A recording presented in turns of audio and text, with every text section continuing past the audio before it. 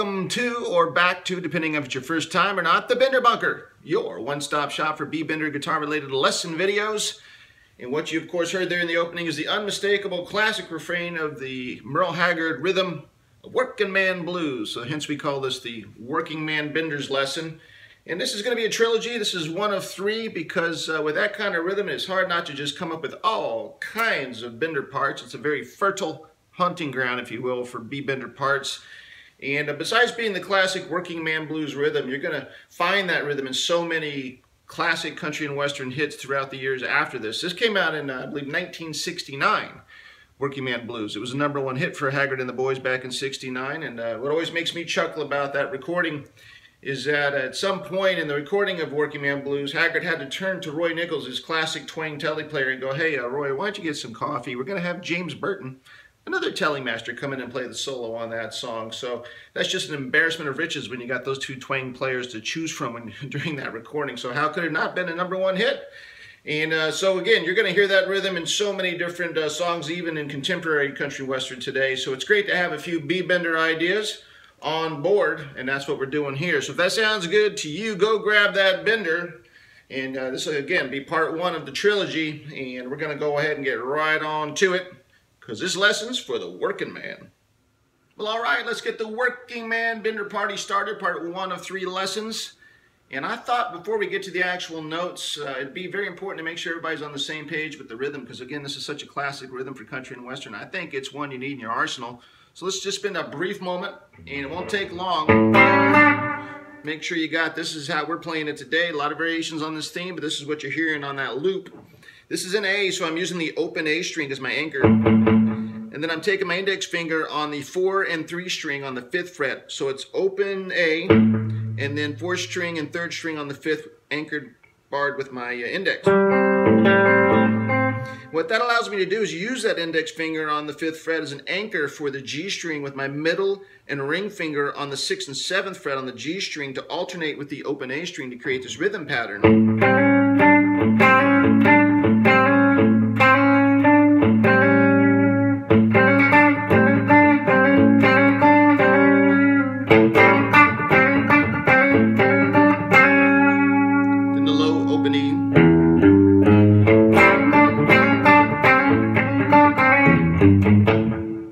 That's all it is, my friends. Have fun with that one if you haven't experimented with that. Now let's get to the meat of the matter, the actual notes of this bad boy. And this is kind of a call out to the original, the James Burton solo. At least, I mean, it's almost identical to get us started. Right? That's the part we're going to learn, because the next part involves the bender. So let's learn up to the bender part. Nothing tough about that. Up close for the hot fretboard and high on the fretboard action today. Starting on the G string, as we so often do, and we're going to use our middle finger to slide into the 11th fret. And I call this the 1, 2, 3 section of this. So it's 3 notes, starting with the G string sliding into the 11th, and then index finger on the B string 10th for the 2 notes. Now, you've just done the 2 notes on the B string 10th. We're going to do 4 dead percussive notes. So, of course, the percussive notes being achieved by the index finger on the 10th there on the B string, just coming off the fretboard but not leaving the string, so it can give me that percussive quality we need. So, 1, 2, 3, 4 percussive notes with that dead string on the index finger on the 10th fret there, and then go ahead and put the index finger back down for 1 solid note. So now we've got...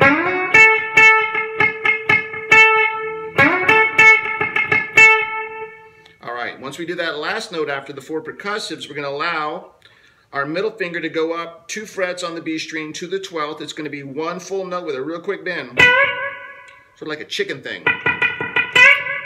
So, here's what we've got now.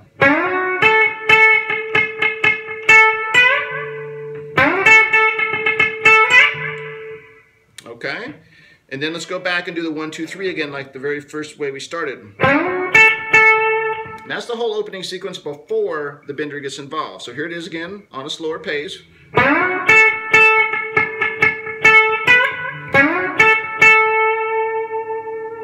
All right. So now we're going to get the bender involved. It's about time.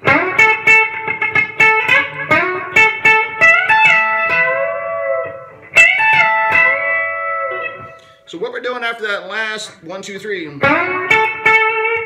we're sliding up to the top 2 strings with our ring finger, and we're going all the way up to the 17th fret. When we get there, it's top 2 strings being barred with your ring finger. Once you get there and you're ready for it, you're going to start by up-picking your B string, your 2nd string there on the 17th, taking the bender all the way up. When you get to the top of that bend, go ahead and keep the bender fully engaged. Hit the high E that's covered as well on the 17th. Come back to the still bent B and let it down. Real simple. So the bender's going up and the bender's going down. That's all it is. Now, I'm up-picking each of those 3 notes. Starting with the B string, up-picking, bender goes up-picking the E string while I'm up there, and then I'm up-picking the B string to get it back down. Now, once I get back down, notice how your middle finger is ready and willing to go right there 1 fret below on the G string on the 16th, and that's the note you're going to need once you get down off that 3-note bend.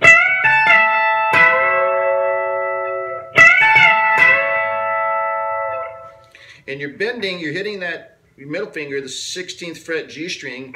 At that point, I'm down picking. So I've done 3 up picks. I come down with the bender, and now I'm down picking the G string and the B string together. And I'm bending that 16th fret G string with my middle finger.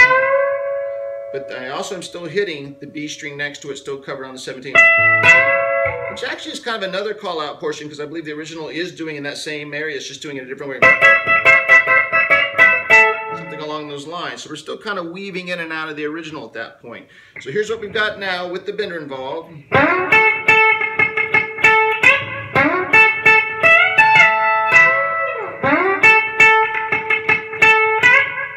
We just did that first part again, all right? So now we're going back to what we already know, so things are picking up the pace for us.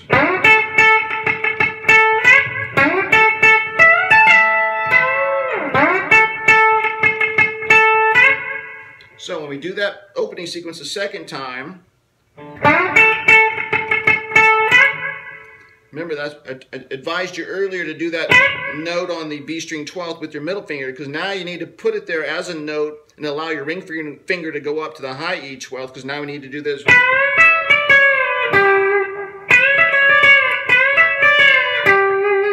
That's what it is. So.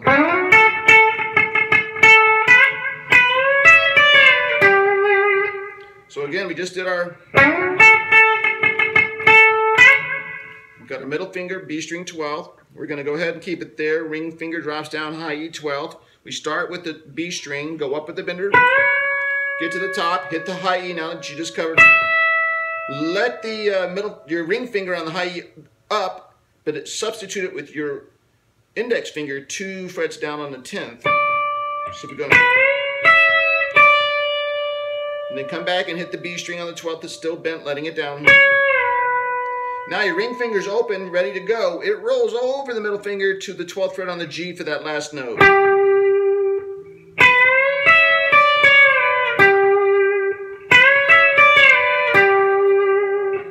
All right, so here's all together.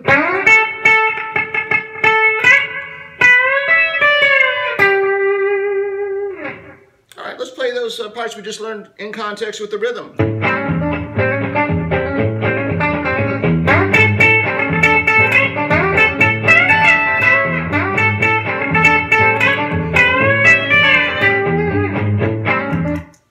Sounds pretty good to me. So now we're going to do what we already know all over again.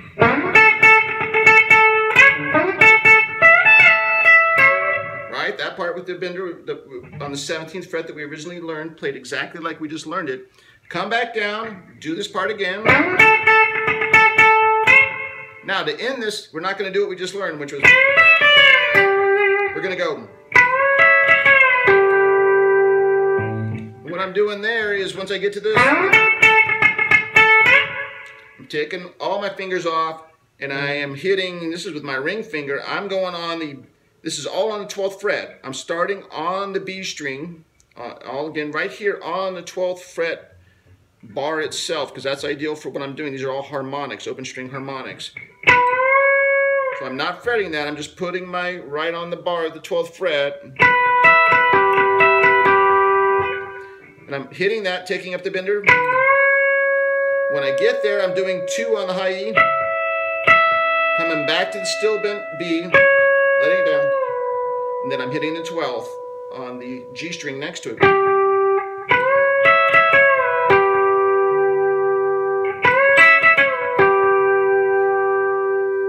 Now, what I like to do, because I've heard the ladies like it, can't confirm that. So I like to then, once that G string, your 12th G string harmonic's ringing, I like to go behind the nut and wiggle it.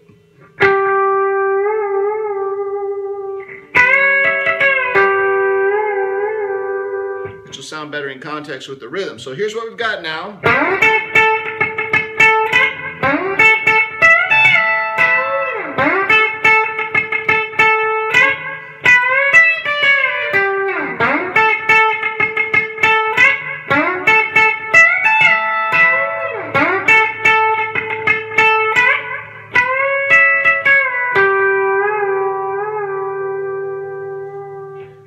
Couple of things about your pick hand.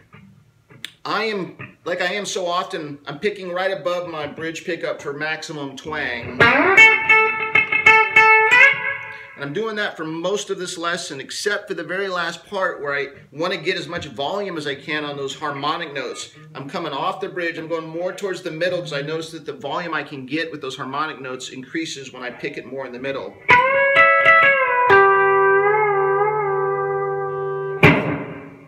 And that, my friends, is the Working Man Bender Part 1 lick. Kind of a call-out lick. The rest of them aren't going to be that similar to the original. And I'm going to go ahead and play us on out of here with the rhythm track so you can see all the pieces together. Remember, I've got a link in the Show More section of this video with a link to just the audio so you can practice over the exact rhythm you're hearing and the same tempo and all of that good stuff. This is a good part. If you liked any part of this, if you're on board for the trilogy, go ahead and hit the like button. If you got any Haggard or Bender fans that might want to see this, hit the share button while you're thinking about it. If you haven't subscribed to The Bunker, and why haven't you? I won't take it personally. Go ahead and hit the subscribe button now. It's a good time because you might forget we're even here later if this is your first visit with us. There's all the dog videos, and there's cat videos, and gaming videos, and how to fix your truck, and how to fix your heater. Those are just videos I watched today. So much on YouTube, you might forget about it. So go ahead and hit that subscribe button while you're thinking about it. And I'm going to get on out of here like I always do with our motto. Say it with me if you know it. It's never too late to go on a bender, and I hope you do. All right, I'm going to go work on part 2 and 3 of the Working Man Bender trilogy. I'll play us on out of here, and I'll see you next time. Hey, do me a favor, keep it bent.